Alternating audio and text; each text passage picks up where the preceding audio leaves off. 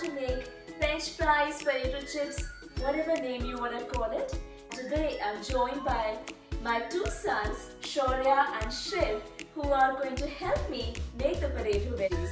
You might also know them from their own channel, Tandem Bros, and they have some amazing recipes too that you should check out.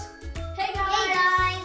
Okay, so the twist with these potato wedges is that we're not deep frying it, but we're air frying it. Harvesting some of our dill and parsley for our recipe.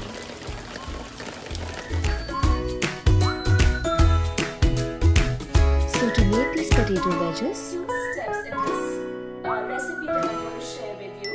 The first step is we are going to be boiling the potatoes, and the second step is when we make the veggies in the air fryer itself.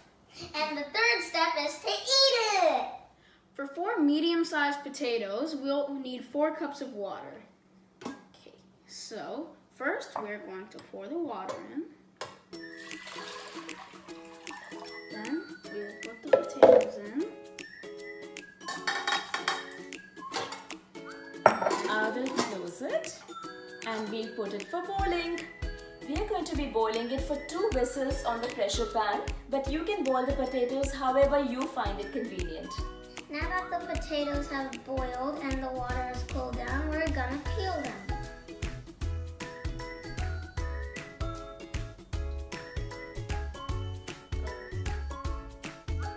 I did the first one. I finished second. I did the third, and third is the one with the treasure chest. No, Shivy. Since you were third, you have to peel this one as well. So the next step is we are cutting the potato into thin slices for the French fries. You can also keep the peel if you like. I don't because the boys don't like that way, but you can. And we're gonna add these herbs from our garden. Parsley, dill, cilantro, and chives. And FYI, these are from our own garden and they smell amazing. After this, once I'm going to show you how to do all of that, but once we have done that, we're also going to put some salt and some pepper into the potato wedge.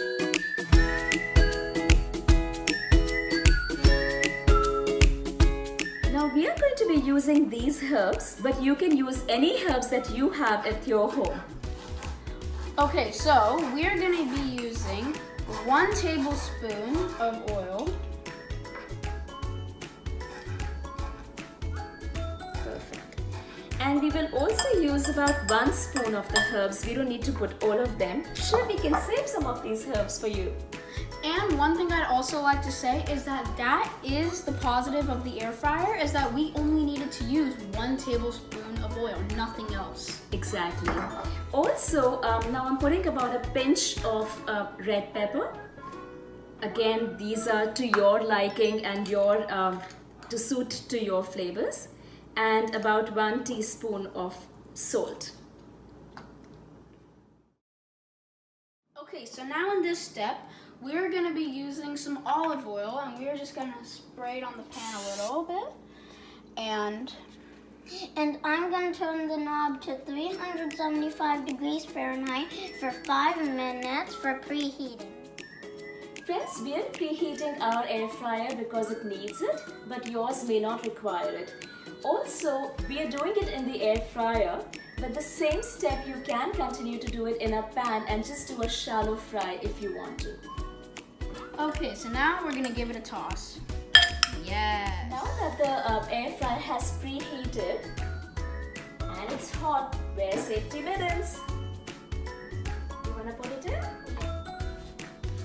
Let's transfer them over. Should we get that one into?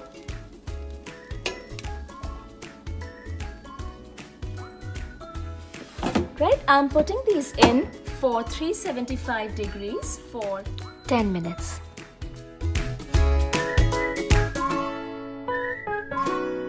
After 10 minutes, I'm going to take it out and give it one toss. shake it up and put it back in for 5 more minutes to make them golden and crispy. It's done. Okay, so let's take it out. Oh my god, look at those potato wedges.